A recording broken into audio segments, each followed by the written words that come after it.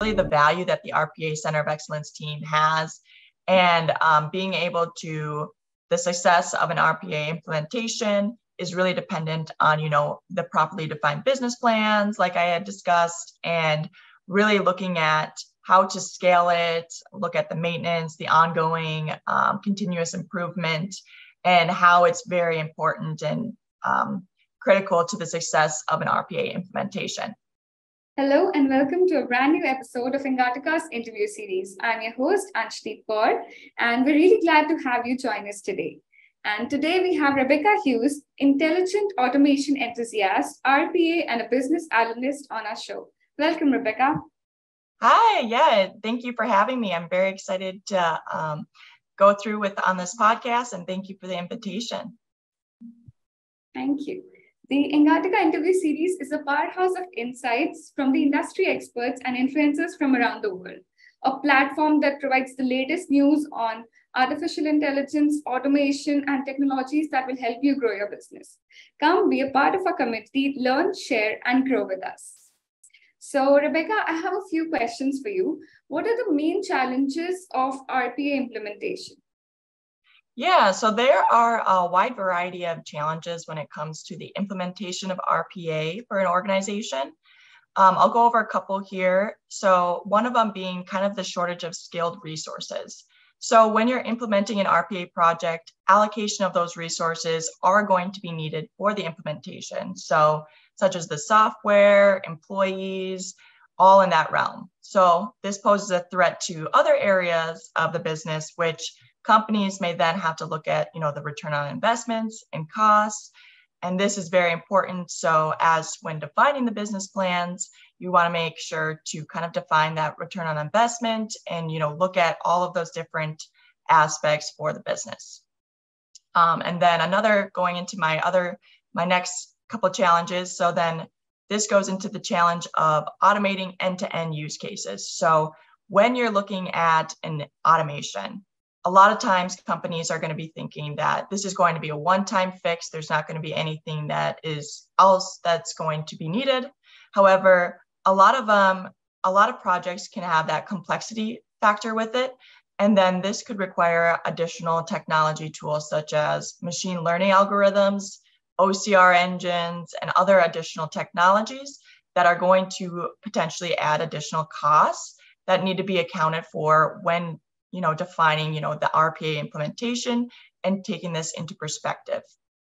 Also, another challenge is like the lack of required support from business. So for an RPA project to be successful, it is important that the business use cases are provided with the necessary workflow diagrams and any potential workarounds for, failure scenarios and anything that would cause any mitigation of the project of success. So making sure that the business is in support of it, there is proper diagrams and business plans in place and strategic plans that align with the business's objectives.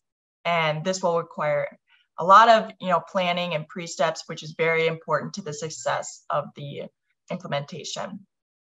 And then lastly, I'll go into or I'll add two more challenges, but this kind of leads into the vaguely defined business plans. So the less detail and the less scenarios that are left out of that business plan, such as those failures or potential need for machine learning or OCR engines, without any of these defined in the business plans and how the workaround would go and a team in place that would handle it, looking at different time zones, where are your teams located? Is there someone to handle a potential failure? So making sure those are all really defined and properly defined in that strategic plan. And then this goes into my last question, or my last challenge would be the lack of proper team structure. So dedicated teams must need in defined roles that surround the Center of Excellence RPA team to meet those expected standards and having, that aligned with the business plans. And so that leads to a lot of the challenges that I've read and researched about and kind of even noticed in a potential of, trying to implement in my organization, and definitely poses a very great, thing to take in consideration for companies when they're looking at implementing RPA. Right. So you mentioned the Center of Excellence team, right? So what is the Center of Excellence team? Yes. So I'll kind of go into just a broad overview. So even in today's world, the rate at which things that change are astounding. So technology's evolution is unstoppable, and businesses must be prepared to address those evolving customer expectations and differentiate themselves by providing solutions that demonstrate a deep understanding of domain and technology. Thus, it is critical for businesses to establish themselves as incubators of innovation with the ability to constantly innovate and fail quickly. That's what a Center of Excellence team can be effective for. So an RPA Center of Excellence team or Center of Excellence team is a dedicated cross-functional team responsible for identifying and deploying automated processes enterprise-wide. So at the core, COEs consolidate and harmonize automation initiatives for the entire business, ensuring that you're meeting your RPA implementation's business objectives. And thus, in a short summary of the team, they are focused on the RPA project. This is a Center of Excellence which has all of the experts that are within this RPA field, or let's say a different realm, thinking of it as Center of Excellence team as a whole. There could be Sales Center of Excellence. There's a multiple different variety of them. But for RPA specifically, it's focused on the RPA, defining best practices, being able to distribute the information across the enterprise to ensure that automations are drivers for key business objectives. Right. So, this is the value of an RPA Center of Excellence team, right? So, how do we build an RPA Center of Excellence team, and what are the steps that need to be taken for that? Yeah. So, how to build them? You firstly want to define the team. So, the most basic RPA CO team should have a business analyst or a business process manager. So, these are the subject matter experts, or they're working with subject matter experts that are defining the processes, clearly defining them, and making sure that they're properly structured so they can communicate with the RPA developers. And that also they're responsible for identifying other additional automation opportunities, prioritizing them, and creating those process maps. There's also a solution architect that needs to be involved, and an RPA developer. So at the very minimum, those would be, the definitions of the team and what you would want to start with the team. From there, you can obviously build it, but those are the three essential people that would be needed in a team. The second would be defining a governance model. So determining the process for identifying, assessing, validating, and prioritizing RPA opportunities. And then templates and guidelines are needed to standardize how automation work is designed, communicated, and developed so that best practices are followed and lessons learned can be implemented to contribute to the continuous improvement and de-risk operations.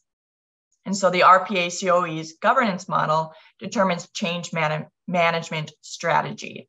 This is a critical component of automation that can either increase RPA downtime or minimize it when done right. And then thirdly, define the tools that will make up your automation tool chain. So there's a wide variety of automation tools out there, but you want to make sure that your organization defines the right solutions that are compatible with your software or anything that you're using within your company, making sure to promote that enterprise-wide so it is consistent and aligned with everything that the organization might be using. And so making sure that everything is aligned there. And that is really the main three steps that are needed when building it, and the steps really to focus on when starting. Right. So are there any other soundbites that you would like to share with the audience? No, I guess from there, the main objective that I would really like to point out is really the value that the RPA Center of Excellence team has, and being able to, the success of an RPA implementation is really dependent on, the properly defined business plans, like I had discussed, and really looking at how to scale it, look at the maintenance, the ongoing continuous improvement, and how it's very important and critical to the success of an RPA implementation.